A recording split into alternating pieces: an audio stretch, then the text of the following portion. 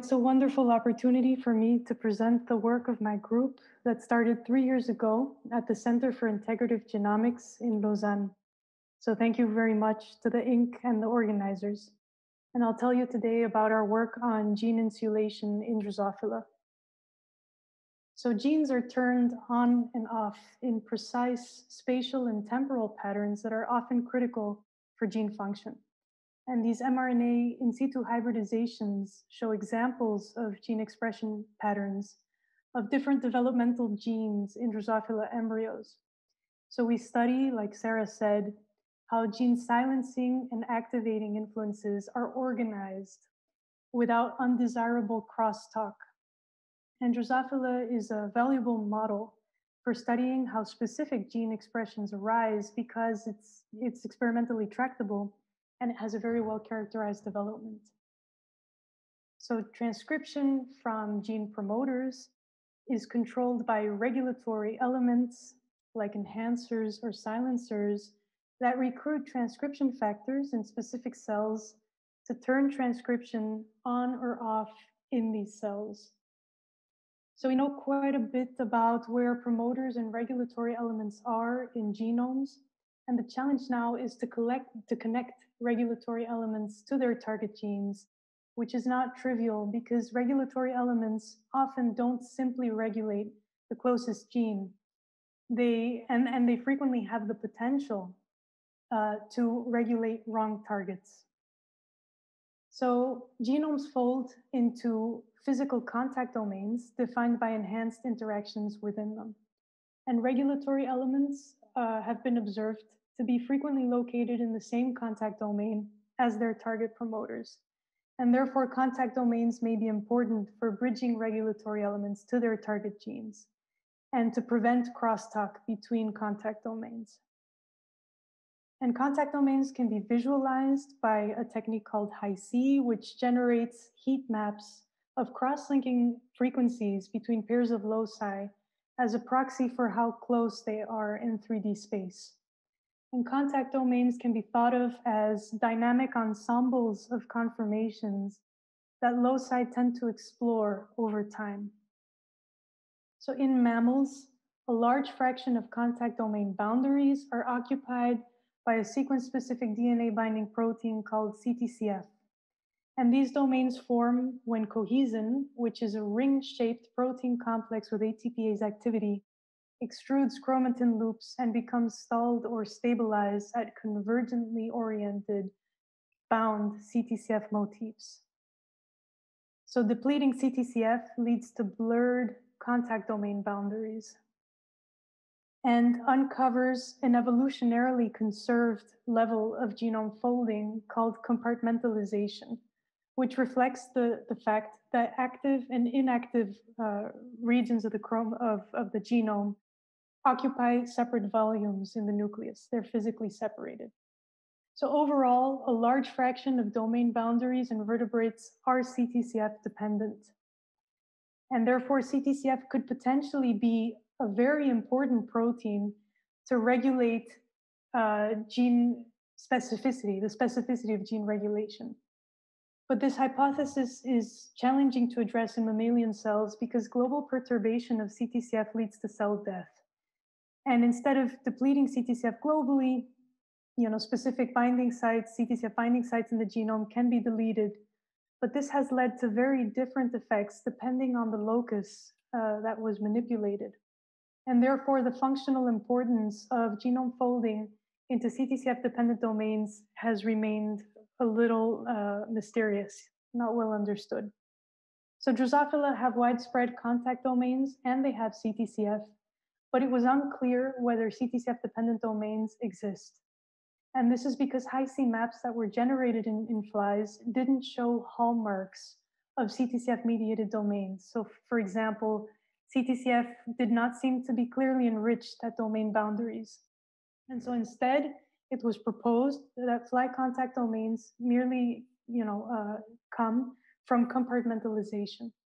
And we figured that clarifying whether or not Drosophila has CTCF-dependent domains was important to understand the relevance of CTCF-dependent domains for genome function.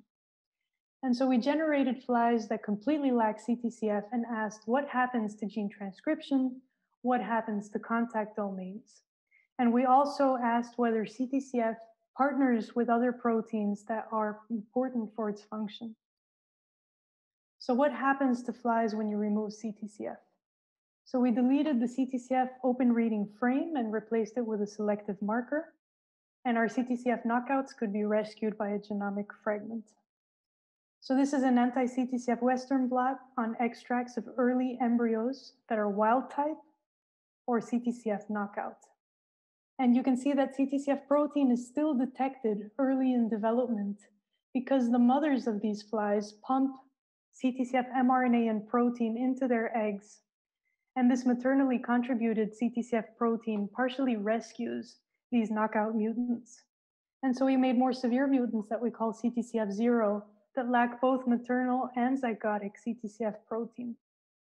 And these mutants, nevertheless, progress quite far in development. They die as pupae that never hatch from the pupal case. And so CTCF0 mutants dissected from the pupal case have homeotic transformations in their abdomen. So these are transformations in the identities of abdominal segments that are caused by misexpression of Hox body patterning genes. And CTCF binds at the boundaries of regulatory domains that each are responsible for driving appropriate levels of a Hox gene called abdominal B in each body segment. And so this phenotype suggested that CTCF is required to insulate abdominal B regulatory domains and allow them to function autonomously in each body segment. And so therefore CTCF has a conserved function in Hox gene regulation, as shown also in mouse motor neurons by the Reinberg lab. So if we look more globally, how is transcription impacted in CTCF0 mutants? But first we were wondering, where should we actually look for gene expression defects? So we performed tissue-specific rescue and knockout experiments to find whether CTCF is particularly important in a specific cell type. So these are wild-type flies, and these are CTCF knockout mutants. So with maternal CTCF, because CTCF0 wouldn't be alive at this stage. And we noticed that they have spasmodic phenotypes, movements, that suggested that they had neurological defects. So by providing CTCF back only in neural stem cells of CTCF0 mutants, which normally never hatch, they were brought back to life. And conversely, if we deleted CTCF only in neural stem cells, the flies were almost as sick as CTCF knockout mutants that lack CTCF everywhere.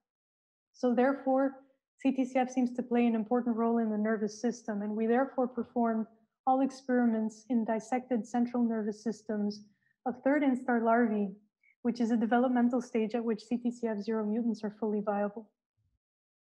So we sequenced mRNAs of wild type and CTCF0 dissected central nervous systems, and 3% of all genes were differentially expressed. So some genes failed to be expressed at normal levels, and several other genes were abnormally activated in the nervous system, like this gene thrombospondin, which is normally only expressed in tendons. So in the case of thrombospondin, CTCF bound at a distance from the misregulated promoter in between genes that are neuronally expressed and genes that should normally not be.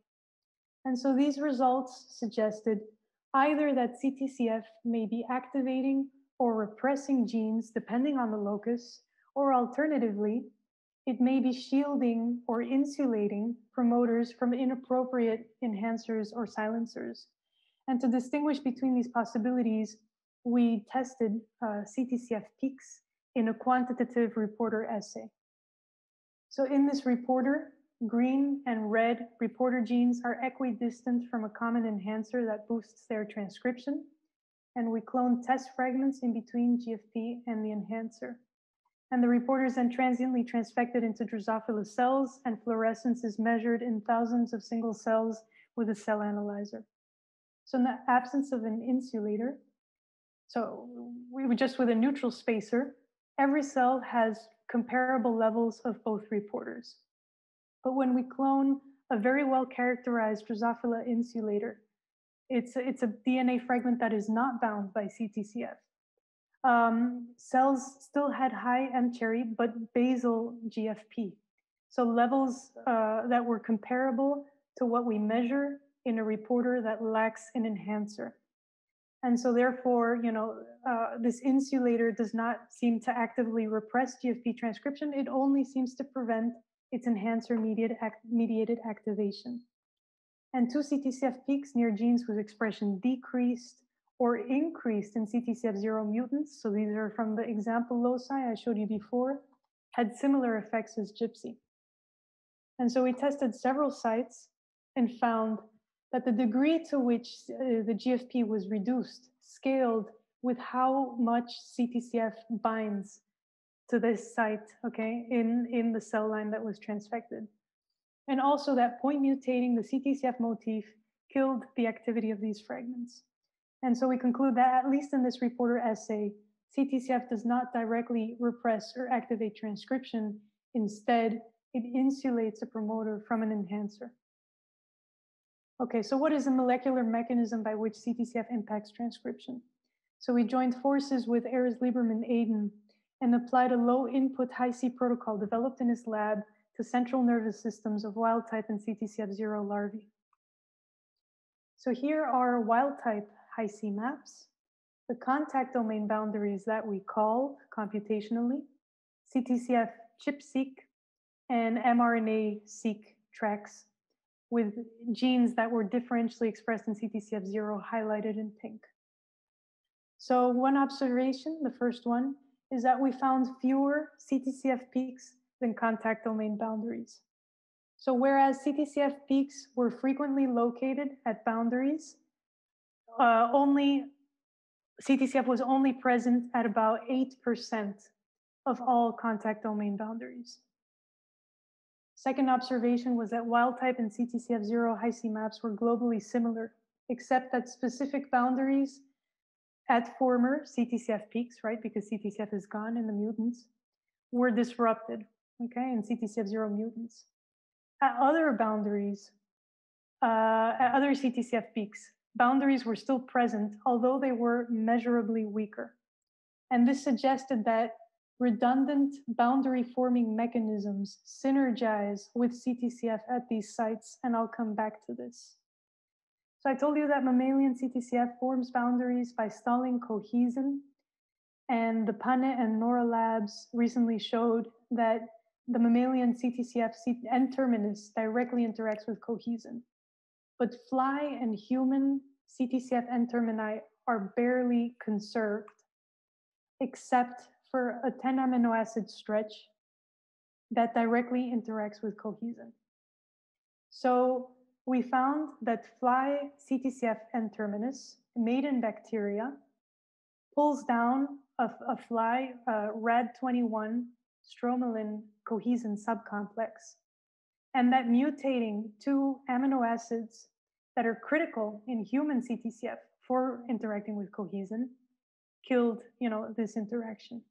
And so therefore, we think it's likely that CTCF might also likely form as a barrier to loop extruding cohesin in flies. Okay, so then we asked, does CTCF associate with important partner proteins? And we purified CTCF interactors from Drosophila embryonic nuclear extracts. And we found known insulator binding proteins in green, like CP190, IBF1, and IBF2, as highly enriched in our pull down relative to a negative control.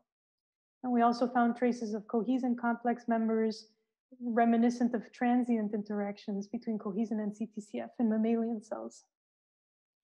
So using recombinant proteins, we found that this small region in CTCF C-terminus directly interacts with the BTB domain of CP190. So what is the relevance of this interaction? So these are all contact domain boundaries that we identified by high C in larval central nervous systems, and they're ranked by insulation defects observed in CTCF0 mutants.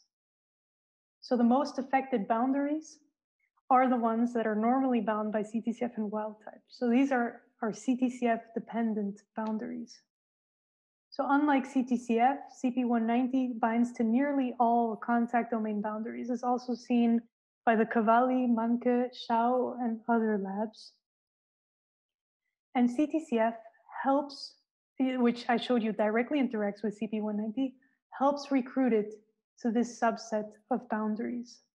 And this is more clear in the differential analysis looking at CP190 binding in CTCF0 mutants compared to wild type. So it's lower here. So if we focus on this, 8% of boundaries that are occupied by CTCF, and also rank them by insulation defects in CTCF mutants. So obviously, yes, they are bound by CTCF. They're co-bound by CP190 in a strictly, at the top, or only partially CTCF-dependent manner. So CP190 binding is most affected, in fact, it's gone at many sites, from the strongly affected boundaries, and it's still detectable at weakly affected boundaries. And residual CP190 binding at former CTCF peaks in CTCF0 mutants was significantly associated with boundary retention.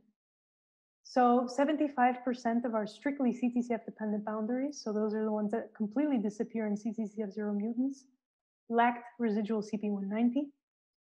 And 80% of residual CP190 peaks were associated with a residual boundary in CTCF0.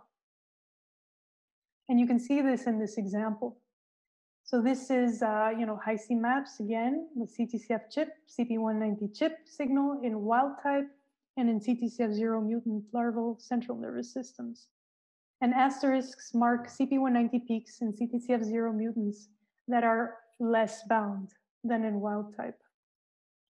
So solid arrowheads mark strictly CTCF-dependent boundaries. Okay, these are boundaries that completely disappear in the mutant. And at these sites, CP190 is completely lost. Whereas the empty arrowheads mark boundaries that are, measurably weaker, but clearly still there in CTCF0 mutants. And they still have measurable CP190 binding, though it is reduced compared to wild type. Okay, so is CP190 important for CTCF function? So we performed RNA-seq on central nervous systems of CP190 knockout larvae and found a list of common genes that were similarly differentially expressed in CTCF0 and in CP190 knockout mutants. And SP1029 was one of those examples. So it's a gene that's close to CTCF and CP190 co-bound peak. In CTCF0 mutants, so that lacks CTCF, CP190 is completely lost from these peaks. A contact domain boundary is completely gone, which I'm not showing you. And the gene was expressed at higher levels relative to wild type. So in CP190 knockout mutants, CP190 is gone, but CTCF has no problems, finding its site. Nevertheless, SP1029 is also expressed at increased levels, similar, to CTCF0 mutants. So this suggests that CP190 is required for CTCF function independently of CTCF binding to DNA. So to more stringently compare SP1029 misexpression in the absence of CTCF or CP190, we visualized SP1029 mRNAs in embryos completely lacking maternal and zygotic CTCF, so these are the CTCF0 mutants I've talked about, or CP190 0 mutants. And already at 11 hours of development, CTCF0 and CP190 0 mutants ectopically express SP1029 in the same cells. So the arrowhead is marking in the nervous system, but additionally in other cell types. And so we conclude that CP190 is a critical partner of CTCF for regulating a subset of common genes. So this model summarizes all our results. So we found that in Drosophila, CTCF is required to form 8% of all contact domain boundaries. And this strongly contrasts with the mammalian genome, where extrusion-based mechanisms are responsible for the formation of a large fraction of boundaries. And this demonstrates that although domain formation is ubiquitous in different species, the contributions of different mechanisms can vary widely. So we think that these are likely loop extruded contact domains or TADs, given CTCF's conserved ability to interact directly with cohesin. We also, found, but this was already known, that CTCF stably associates with CP190 and that CP190 binds to all boundaries. And we found that CTCF helps recruit CP190 to a subset of all boundaries, and partial retention of CP190 in CTCF0 mutants was significantly associated with partial boundary retention. So this suggests that either CP190 itself or factors that associate with CP190 can redundantly contribute to boundary formation independently of CTCF, and they may synergize with CTCF at some sites.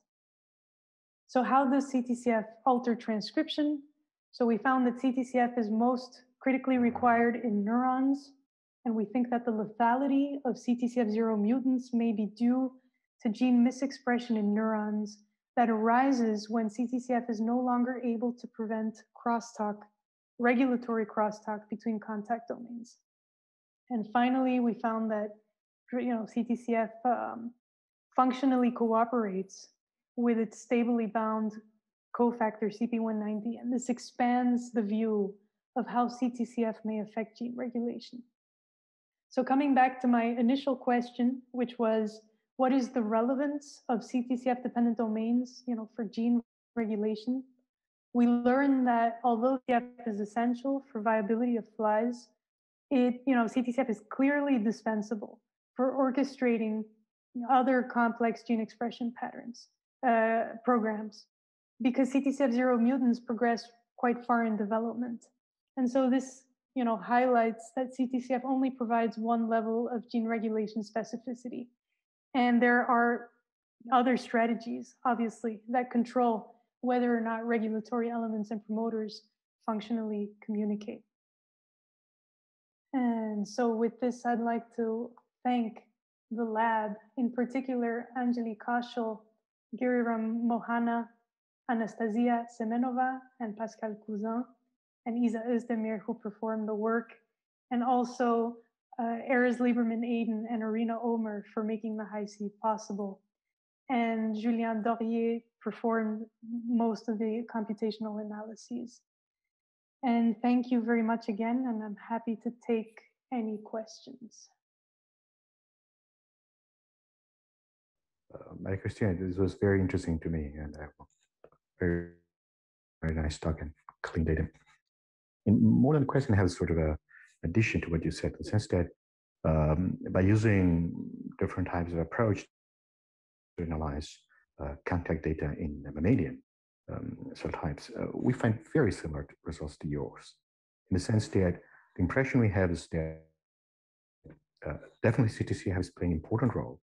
However, in many cases, it is acting in combination with other factors, not alone. It is a complexity of a combinatorial complexity of factors which interact with it to shape contact. And as you stress it, additionally, there are many cases where it is not informing contact. So this is definitely the picture that we are growing from the modeling side, say. So thank you, Mario. Yeah, that's great. Great to hear that you're seeing similar things. Yeah. So we have a questions from the Q&A. So from Radu Zabet. So according to your data, do you think that loop extrusion is a possible mechanism in Drosophila? Yeah. So we think it's likely that the CTCF-dependent domains that we see are loop extruded because it's remarkable. If you look at an alignment of the N-terminus of CTCF between flies and humans, it's almost only this 10 amino acid stretch that has been shown to be required for cohesin interaction in human cells that's still present. And so it must be there for a reason. So one of the things that still casts some doubt, however, is the fact that Drosophila boundaries are not directional. They don't seem to be directional, and this was first seen by Rowley and Corsi's, and we see something similar. And so the reason of why, if these are loop extruded boundaries, loop extruded contact domains, why are the boundaries not directional? I guess our results, would suggest that just direct interaction between the N-terminus of CTCF and cohesin would not be sufficient to provide directionality. And actually, it has been proposed that there are several other cohesin regulators that directly interact with, mammalian CTCF. And not all of those interfaces are conserved in flies. And so maybe that's the reason why boundaries are not directional in flies. It's possible.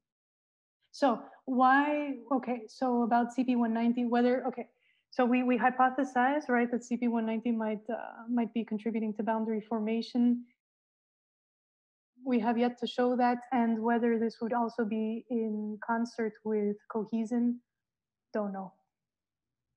Don't know yet. It's a good question. Mark? My question is the following. Your data shows clearly this not necessity of CTCF in those boundaries. But I wonder if you have more temporal data, in a sense that maybe the boundaries are maintained while the gene is not transcribed. We know in Drosophila, gene transcription generates boundary by itself, or at least as far as I understood the papers from Victor and many others. What if these boundaries are not, so the CTCF permanence in those boundaries is not necessarily after you have activated transcription, for example. So in other words, can you measure this in a temporal manner?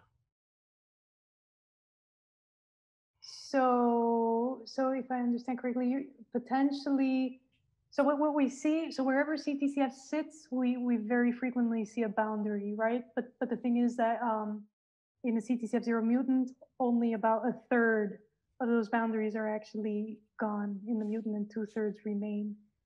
And so if I understood correctly, you're bringing up the point that potentially transcription is influencing our results, yeah, and what we see.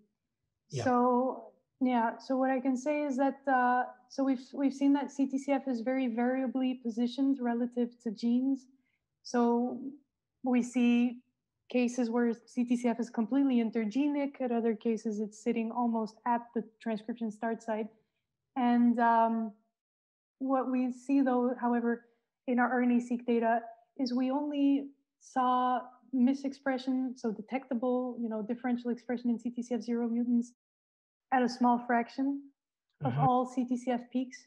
And so therefore, the boundary defects that we measure, we think are not simply a consequence of transcription, because we see the same kind of changes irrespective of whether, CTCF is close to a promoter that doesn't change its expression, or to a promoter whose transcription goes down, or to a promoter, whose expression increases.